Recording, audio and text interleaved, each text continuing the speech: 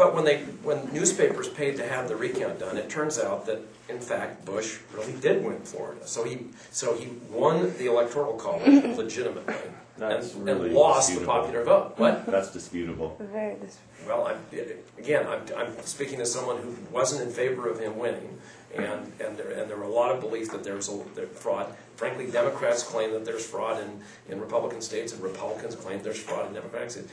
You know, John Kennedy probably wouldn't have been president unless Richard Daley had dead people voting, like crazy. You know, is that a good thing? Yes, it is. Why? Because the person we like got elected. Yeah, my point was that the court has just accrued tremendous power that it was not originally supposed to have.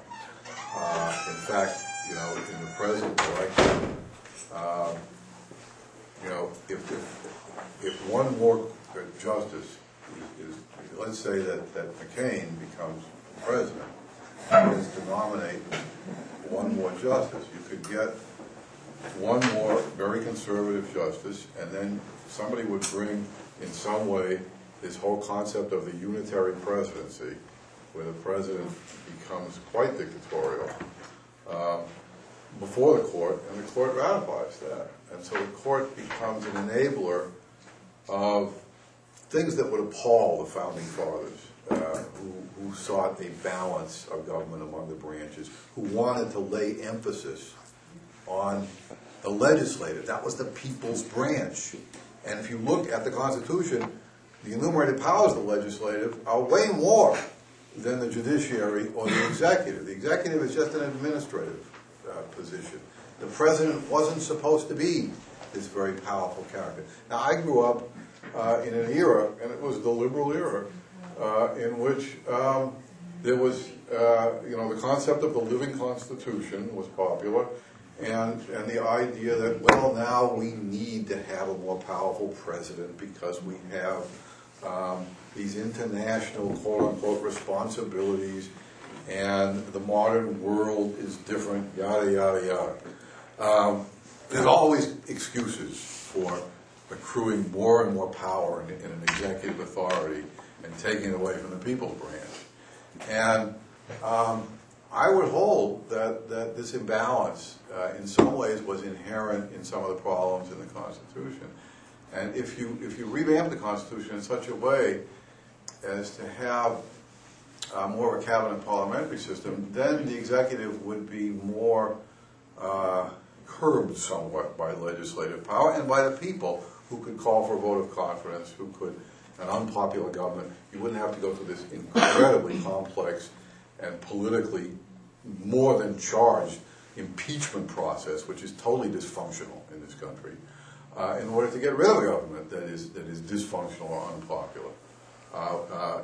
The way it is now, we're stuck with those governments, with a government like that, and they pretty much do, and the president pretty much does what he wants to do. Now we've got signing statements.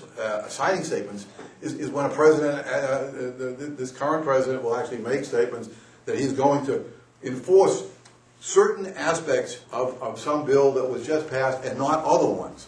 Well, he doesn't have the right to do that any more than the court had the right to choose the president. So we have two branches now usurping power that the founding fathers never gave them. And, to use Antonin Scalia's idea of being an originalist and the intent of the founding fathers, maybe that's relevant.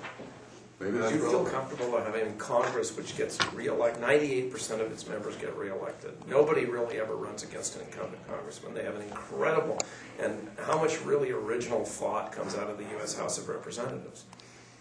Oh, I don't know. Barney Frank says something. Okay, there's at least 434 of them. Dennis Kucinich says something. Okay, Let's open up the audience. I just had kind of a general question, more of a clarifying question. Steve, you said that maybe this is totally irrelevant, but Yeah. Steve, you said that the Supreme Court elected the president. Josh, you said that by stopping. Chose the president, yeah. What's that? Chose the president by stopping this recount. Yeah. However, Josh, you said that, or Dr. Marquis, I'm sorry. Dr. Marquis, that was my fault. And Dr. Burke, I'm sorry. It's all right. Steve's fine with me. But you said that he, in fact, did win. Well, I mean, bottom line, by count. the Electoral College, I would disagree. The Electoral College exists for originally some arcane reasons, but my mother, who was a rock-ribbed Democrat, I was trying to explain to her the significance of it. The Electoral College is based on the number of electors that each state has, is the number of congressmen plus the senators. So, for example, Oregon has 7. We have 5 congressional districts, too. The smallest states, minimum, have 2 senators and 1 congressperson. So Which in those positions are decided upon, how many, the actual quantity of those positions is decided by the population. Exactly, because the number of Congress people is divided up that way. Yes. So it is relative to the number of. However, you can have it, and it's I think happened in 4 elections in 43, where someone won the popular vote and lost the electoral. The concept, however, makes some sense if you look behind it, and that is, if all you cared about was number of votes, then nobody would pay any attention to smaller states at all, because there are really not very many votes to be had there. And what's interesting is, you're seeing an election, for example, you will not see Obama or McCain in Oregon. And the reason you won't is, we are considered relatively a safe to very safe state for Obama. You won't see Obama in Texas, because that's considered a safe state. You're going to see all of the activity in Colorado, Indiana, Ohio, Michigan, Pennsylvania, Florida, because that's where the Electoral College could tip. But to answer your question directly, I guess the bottom, at the end of the day, Michael Moore was interviewed on David Letterman after the 2004 election, and said, when a lot of people were very unhappy, me included, that George Bush got reelected, and said, well, why did he get reelected? And Moore said, because he got more votes. And it essentially is true. Electoral votes. Well, in 2004, he got more votes, both electoral and popular. And although, again, you could dispute it, one of the audience members says, well, maybe they didn't. It was the New York Times and a group of, I think, relatively neutral newspapers that wanted to go behind the Supreme Court's decision and say, what would have happened if you'd counted all those votes? Well, it was sort of, anticlimactic 6 months later, but the result that they came up with was that Bush very narrowly won Florida. And if you won Florida, then he would have legitimately won the Electoral College, even though he lost the popular vote.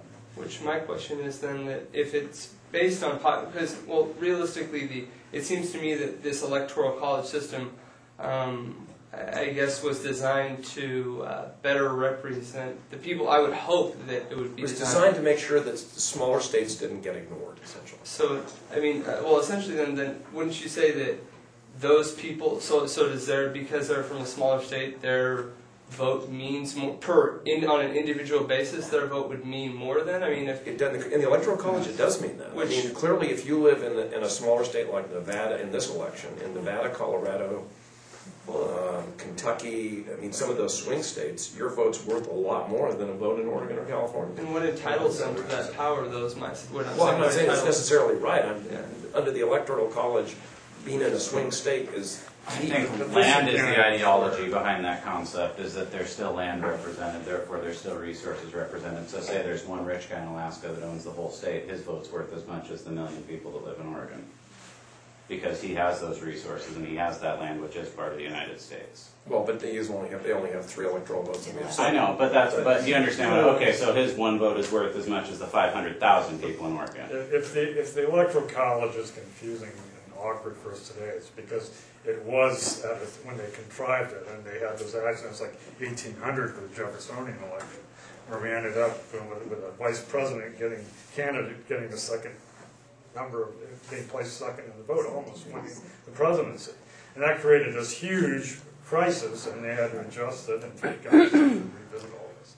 And so it was contrived in its inception, and it was awkward from the beginning. And this idea that it's somehow, we're stuck with it I'd go more along with Steve's argument against it. And this troubles a lot of this is a big area in political science today. This is where I think we're able to criticize it, and it feels like history and policy.